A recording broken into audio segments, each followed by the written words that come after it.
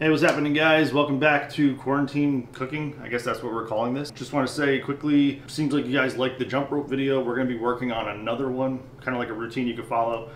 This is a cooking video, but I just want to give you guys an update on that since you guys enjoyed that. So what we're making today is actually linguine carbonara. Typically you do this with spaghetti. I don't have any. It's kind of hard to get to the stores. So I have linguine. I'm going to use this. Spaghetti's better. The carbonara sauce coats the spaghetti nice and evenly, but it still tastes good because it's a good sauce. So ingredients, spaghetti or linguine. We got pecorino cheese. You could also use Parmesan cheese, perfectly fine. Salt, black pepper, 2 eggs, that's for 2 servings, and the star of the show here, guanciale. So if you guys don't know what guanciale is, this is pig cheek. Pig cheek? No, this is pig cheek, so pig jowls, like they're big fat faces. This is a chunk of their face right here. Shout out to my dad for the hookup.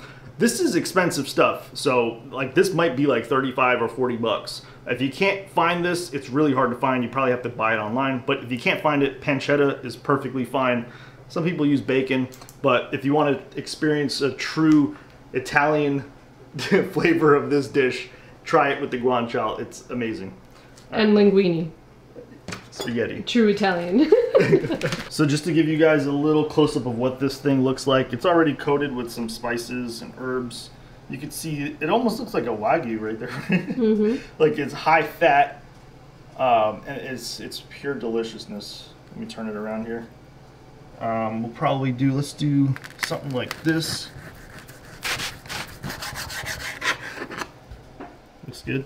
We'll do maybe what do you think, 3 of these strips or 2? Do one more. And then we'll see if that's enough.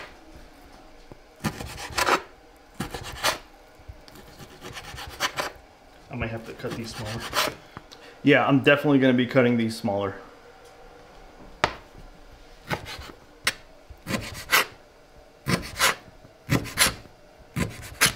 All right, so next step, we're gonna crack some eggs. Got 2 eggs here. Typically, what I like to do is for 2 servings, 2 eggs, 1 whole egg, and just the egg yolk from the other one. So we'll just go ahead and crack that in. And then this one, like I said, we just wanna get rid of the egg whites. Just gonna make the sauce a little thicker with just the egg yolk. All right, cool. Bam. All right, so next up, we got the eggs here. So just a little bit of salt, not too much, tiny bit, just a little bit like that. And we're gonna pop in some black pepper. That's a good amount. And now the pecorino cheese. And like I said, you could use Parmesan cheese, that's perfectly fine. I like the flavor of this. So this is kind of like our sauce, the eggs. The raw eggs. You'll see later. Maybe some of you guys are going to be like grossed out, but this tastes really good.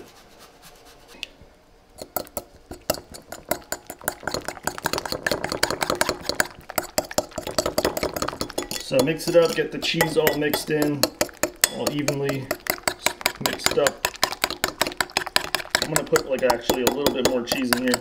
How do you know it needs more cheese? You kind of want it to be, you can see how it's like liquidy. You want it to become more of like a thicker consistency. So I'm gonna add more. All right, that might be good. I'm eating this because it tastes good. Cheat day. That's thicker, so I think we're good. And then later we're gonna stick more cheese in there, more black pepper. So I got the water boiling already over here. I'm just gonna salt the water. So Celtic sea salt, that's my go-to. I love that salt. It has a ton of minerals in there, which is healthy for you. So that fake salt, yeah, I don't use that stuff. Put a little bit more. The saltier the better. Yeah. Okay, so I'm going for half the box, which I think should be enough. What do you think? That should be good. That's a lot.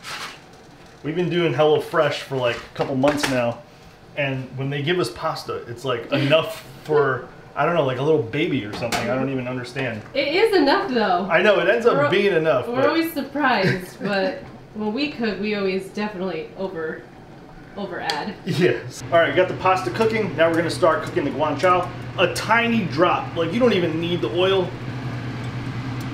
Let that heat up for like 2 seconds. And then add the guanciale in.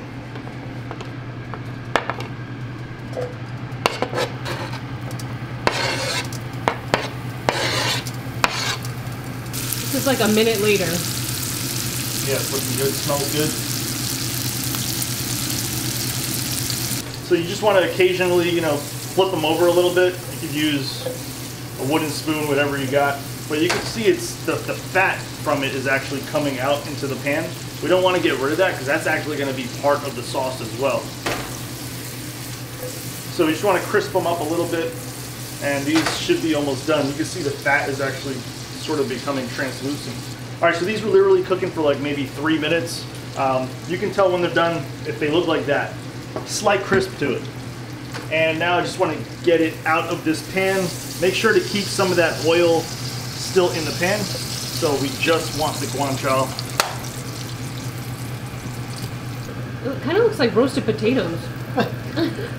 That's funny. So that's all the fat. So that's the fat, some of that olive oil. I'm going to leave that there. That's all flavor right there. Mmm. I don't know. I guess I wouldn't recommend it to everybody. I mean, it is a high fat. Yeah, it's a lot of fat. It's probably not dish. Something you want to eat every single day. Pasta's actually almost done. What I want to do is just scoop out some of that water. You don't need too much. I just grabbed 2 ounces. We're probably going to use a lot less than that. So like I said, pasta's almost done. I just want to try one real quick. Supposedly, to know if it's al dente, you literally take the pasta like this, and then so you take the pasta like this, and supposedly if you throw it at the wall, and then what you do is you throw it at the wall, and then if it sticks, you know it's ready. I don't know. It's stuck on there. That was a fail. I don't even know if that's true. So you're the al dente test. Yeah. That's more accurate. Tastes good. Yeah, it's done. Al dente. Perfect. What is it? To the tooth? Yeah. To the window. To the wall. Alright, so I got the pan over here with the guanciale oil. Alright, so I have the pan here with the guanciale grease and all that stuff on low, as low as possible, and then we're putting the spaghetti in, and at this point it's going to be turned off. So I turned off the gas, and we actually kind of want it off the gas, or the electric, whatever you want to call it. Put a little bit of that pasta water in there. We'll see if we need more.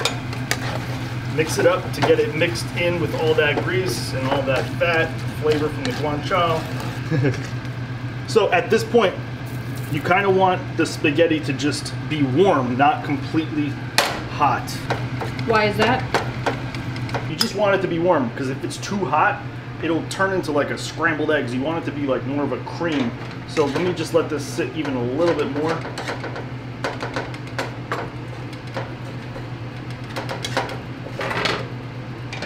And I guess we're good. Let's just go for it. This part I always sort of mess up because I have the heat still too high, but it's fine. It's gonna taste good no matter what.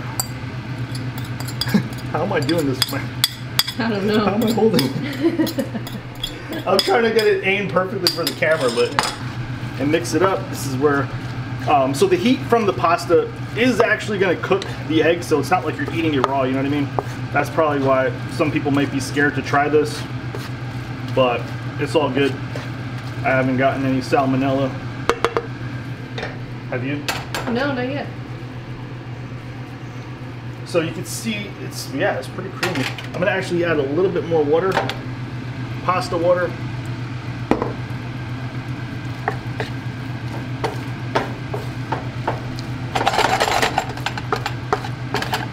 It's pretty creamy. It didn't clump up. No, yeah, that looks amazing. No scrambled eggs. Nice. All right, I think we're ready. Oh, actually, add the guanciale back and just mix it up.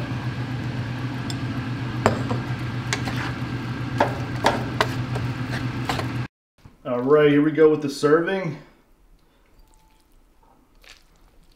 Nice.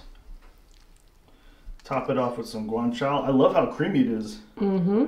Came out perfect. The first few times I made this, like, it was literally scrambled eggs, and I was like so pissed off. It took a few tries to get it right, But if any of you Italian people are watching this, let me know. What do you think? Did I kill it or what? Ooh, linguine carbonara. It spoke to me. Yeah, right, that's speaking to me too. I got a little bit of leftovers. Last step, a little bit of black pepper topped on there. And then a little bit of tell me when. A little bit of tell me when. Never. Love cheese.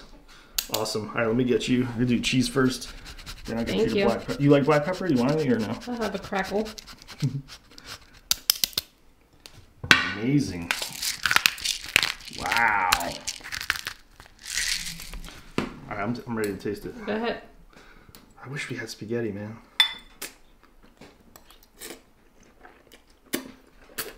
Mmm, so good. Does it make a difference with the linguine? More pasta-y? Yeah, it's a little too much, but it's good. It's still got that flavor there. We definitely got a jump rope later. Yeah, all right, cool. My turn. All right, give it a shot.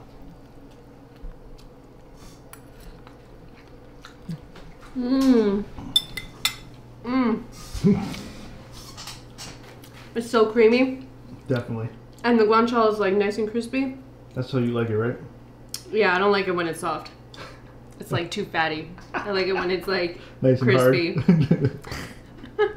All right, guys, let us know what you think about this recipe. If you've never had it, you've probably had it in restaurants before. They typically don't make it like this. They make it like some American kind of way or something with spaghetti. Like, oh, well, spaghetti, yes. I guess I screwed it up too. But not guanciale. I can't Usually hate. not guanciale. Well, they add like cream and stuff too in it and okay. whatnot. So it's a little different, like peas.